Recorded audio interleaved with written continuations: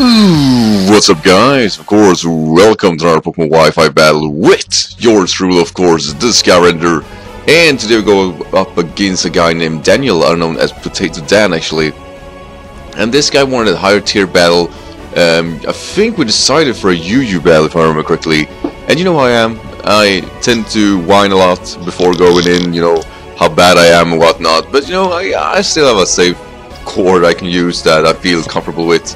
So until that day somebody countered that core, I'm doing kind of fine, not gonna lie there. And also want to thank everybody who liked my live commentated battle that I posted. I will, you know, try to work that up. I still figured out the details on how to work with my program, and obviously raw stream material is kind of weird to look at, but at the same time I kind of like doing that, and I will try to do like a culmination media does, and just do a specific Wi-Fi battle with that. And even for Laura I will do like the same idea, literally. Anyway, look at my opponent's team here. We got Girder, Beedrill, Arcanine, what's it called, Among Us, and Electros, and Donphan. I myself using Bubra, Mantine, Dragon, Regirock. I just changed Regirock instead of Gilith, FOLFE or Stoutland, and my Slurpuff, which is a special set. And yeah, I don't really use a lot of UU pokes. I think the only one is actually the PotatoDan.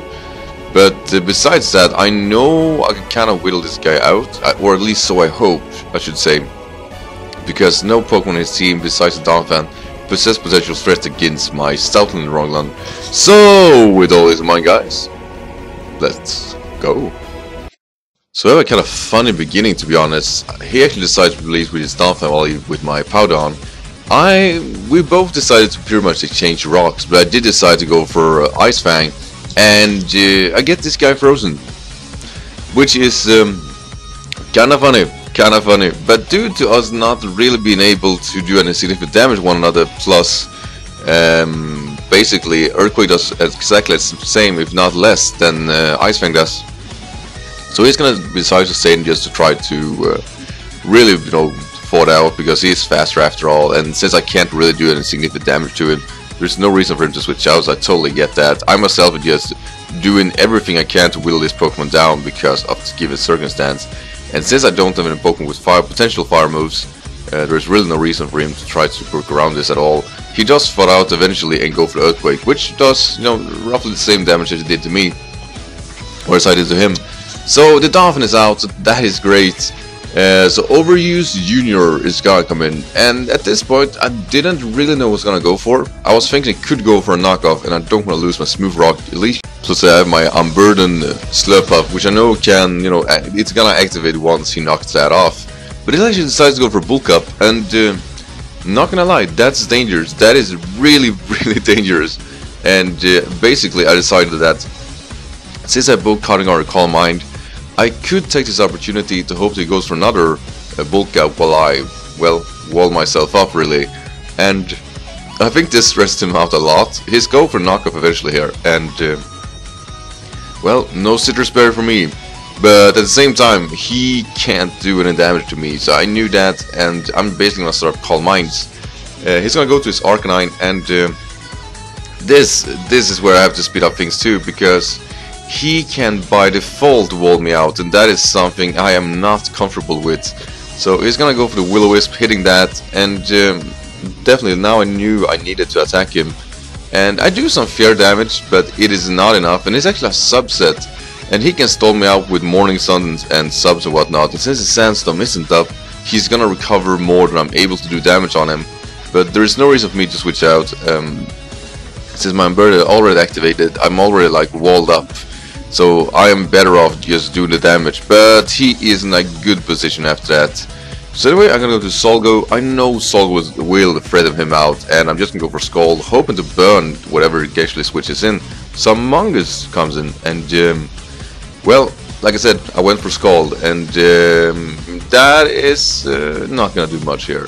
But I do pack the Air Slash, and Solgo is not really the most important Pokemon in this battle due to his construction, so just gonna go for Air Slash, hoping that he goes for a Spore, so he can't go for more sports throughout his battles, because I'll just switch out Mantine, that is.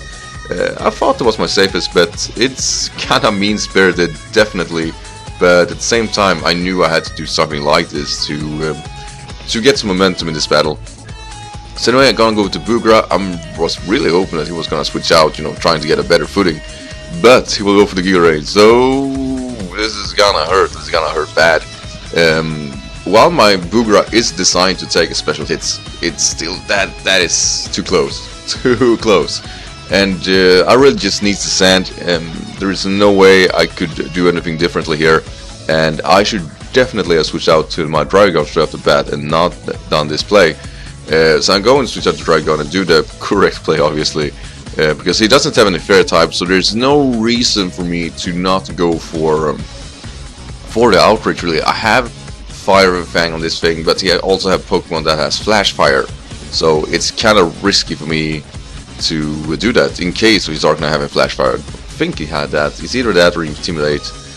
You know what? Don't mind me. He's probably Intimidate, but I thought that Outrage will do the most damage, and Dragon is not the most potent in this battle. So Outrage is gonna come out, and it is too powerful, but it doesn't take him out.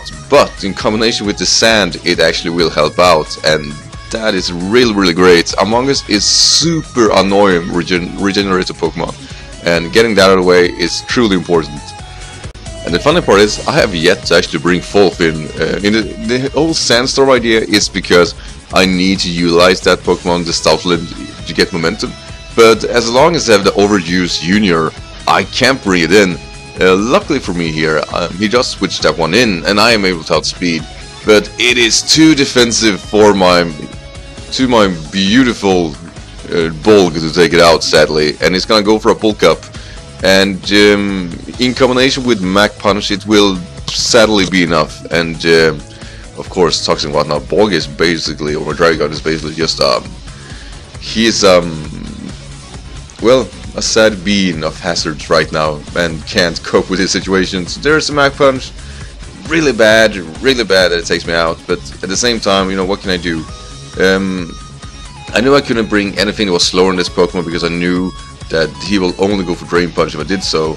So basically I was hoping that Solgo could, you know, wall itself out a little bit and maybe go for a Scald Wake Up. Sadly this does not happen, and it does go for Drain Punch, and yeah, it's not really what I wanted. I definitely wanted him to take him out first turn. So no jokes on me, because Solgo is gonna come in. Luckily though, I don't really care too much about about the Spore anymore, because of, well, Among Us being dead or not and whatnot. And right, so at this point I knew that I only have one more turn of sand and I need this guy out, and sorry, but FOLFE, you're in.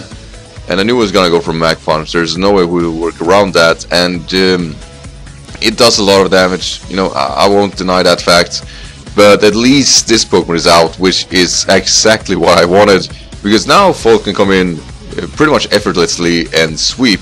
But like I said, that was the last turn of sand, so, you know, a little bit too late, And Shino is gonna come in here, and yeah, basically I was hoping for him to go for U-turn or anything like that.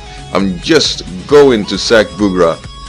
I really need all the power I can get now, and yeah, Boogra is definitely it. There is no way I can work around this. I got Boogra left, Regirock, and the Stoutland.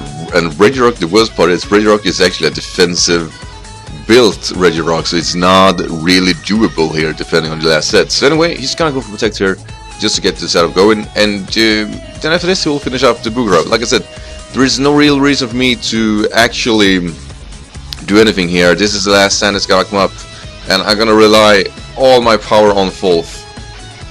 It's all I got right now. FOLFE, please do your thing.